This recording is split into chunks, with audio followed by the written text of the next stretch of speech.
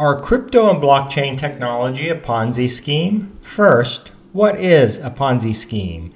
It's a form of pyramid scheme, a type of fraud where a person or a group of people solicit funds from investors with promises of huge returns. The fraudsters mislead the investors about how the profits are generated. Profits given to early investors are then taken from subsequent investors. Ponzi schemes look like a pyramid with early investors at the top and newer investors at the bottom. As long as new investors continue to pour money into the process, it can grow bigger. Eventually, there are no new investors and the whole process breaks down. Elements of a Ponzi scheme include being ran by a fraudster or group of fraudsters, promise of a huge return, lack of a money-making enterprise, the fraudsters are secretly taking profits, and there's no transparency. Why does crypto seem like a Ponzi scheme? Many cryptocurrencies have appreciated at a high rate, and some of the early adopters have become real rich. But why is blockchain technology and crypto not a Ponzi scheme? First, it is not run by a group of fraudsters. The top cryptocurrencies are run on blockchain technology, which is a computer program that is open source and public. The code can be tested and audited by thousands of expert programmers trying to find a weakness.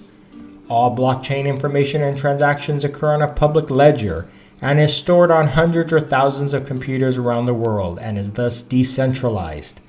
Therefore, no single entity controls the program or information. Number two, there's no promise of huge returns.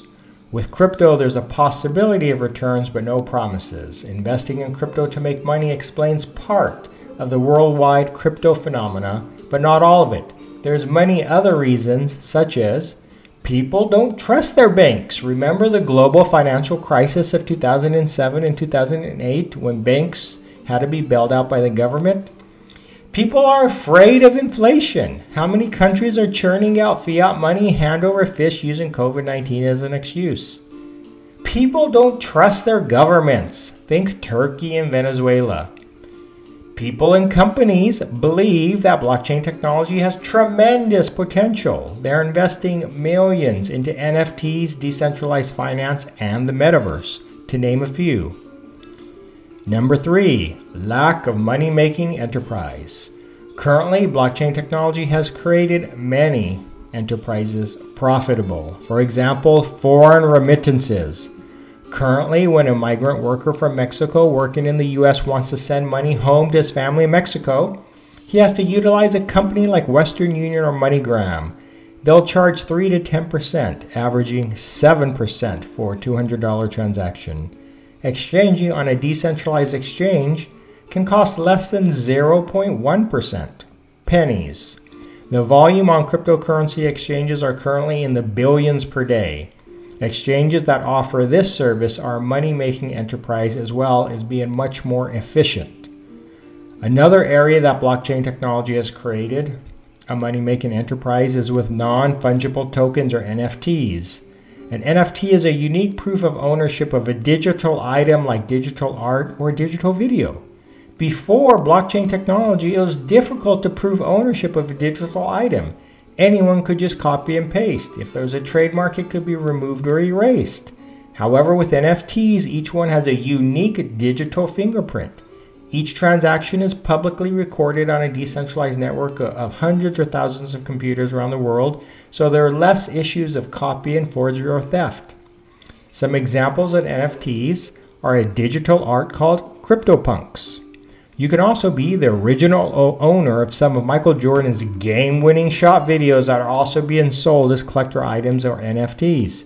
But instead of a signed copy of the video, you own a unique blockchain digital fingerprint of that video. It is estimated that the NFT market is worth about $3 billion. That is a money-making enterprise. Another area where blockchain technology has created money-making enterprises is the metaverse. Nobody knows what the metaverse might look like. Before blockchain technology, any company that tried to set up a metaverse would control it. Thus, there was limited interest in previous attempts.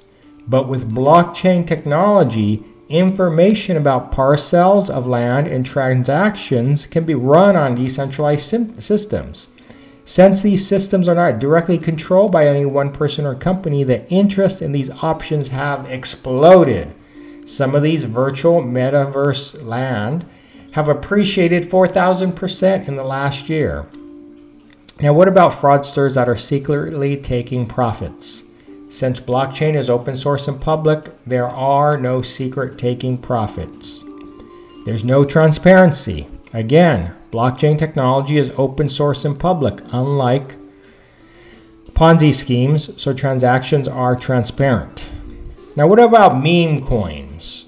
Are there cryptocurrencies that might have Ponzi scheme-like elements? One can argue that meme coins like Dogecoin and Shiba Inu were initially made as a joke and don't offer any type of utility or intrinsic value. In that regards, I have to concede that meme coins do have some characteristics of a Ponzi scheme. Now, aren't there elements of a Ponzi scheme already in our society? Don't banks, the stock market, healthcare, Medicare, Social Security already have those elements? Let's start off with banks. They have a fractional reserve system and are only required to keep 10% or less as a reserve.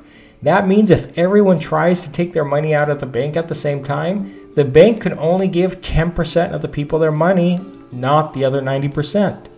That element is more of a Ponzi scheme than blockchain technology. What about the stock market? The success of your investment depends on other people buying and investing. However, if all the baby boomers retire or the economy drops and everyone wants to sell their stock, the stock market will collapse. Doesn't the stock market have more Ponzi scheme elements than blockchain technology? What about healthcare and Medicare? Young people pay the same as old people, sometimes $500 to $1,000 per month, but old people are getting most of the benefits. Hospitals and surgery rooms are full of old people, and it's young people footing the bill. As long as there are young people paying for the old people, the system is propped up. However, if the amount of young people shrinks, there won't be enough to pay for the healthcare of the elderly. This is true for both healthcare insurance and Medicare itself. Don't both have more Ponzi scheme elements than blockchain technology? In fact, Medicare may run out of money by 2026. How about Social Security?